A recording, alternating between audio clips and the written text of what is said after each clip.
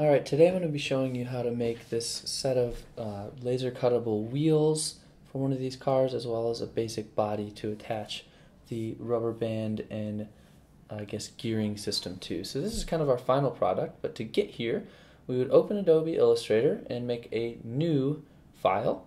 Over here you want to make sure you're set to inches, and we're going to choose 12 by 12 inches because that's the size of the board we're going to cut this out of. So making our artboard that size will make sure everything fits on the board we're actually going to cut it out of, and we can arrange things in a way that allows us to save as much material as possible. So we'll hit create.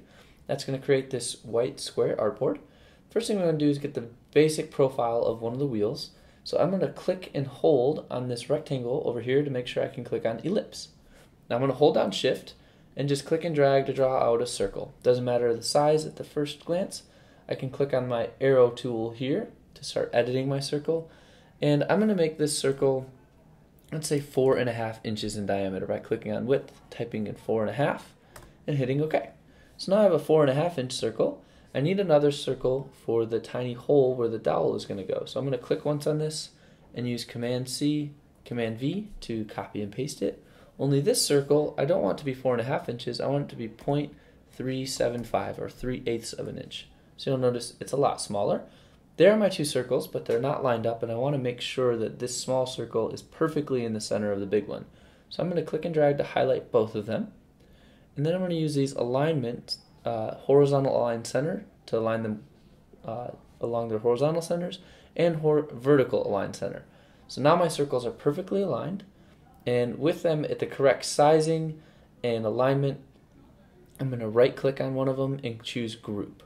And so now I've made a single wheel that technically is ready to go to the laser cutter, but what I might want to do is center that on my artboard and then zoom in and make it a little more interesting and maybe a little lighter weight to make my car go faster and further.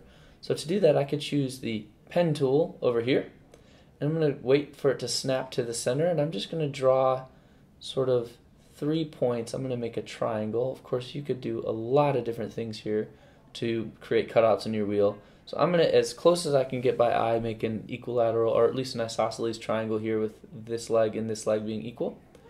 Now I want this white arrow called the direct selection tool, and I'm going to click once on this corner, hold shift and click once on this corner to select both of them, and I want to convert them to smooth points.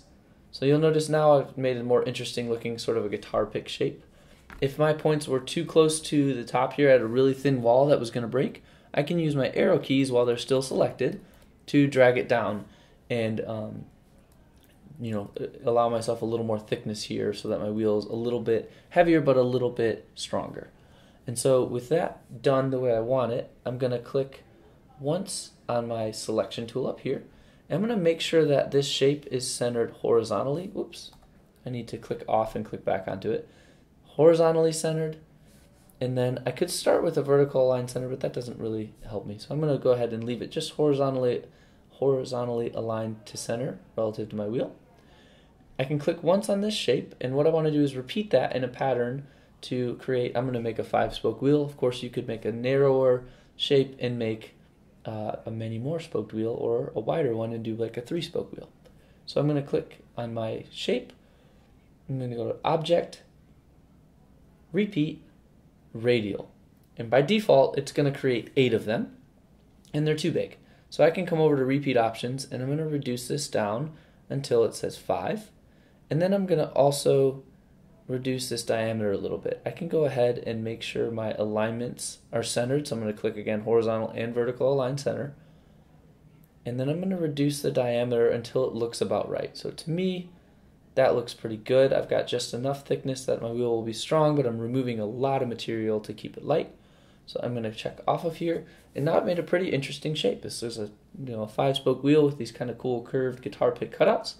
So I want to save this as a group so I can treat it like one object. So I'm going to highlight, right click, and choose group. If I hit Command 0, I can zoom out and see my entire artboard, and now I've got my wheel in a way that is ready for laser cutting and I can drag around. So what I'm going to do is use my alignment to snap it to the left side of my artboard and the top of my artboard. Now I can use Command C and Command V to duplicate it.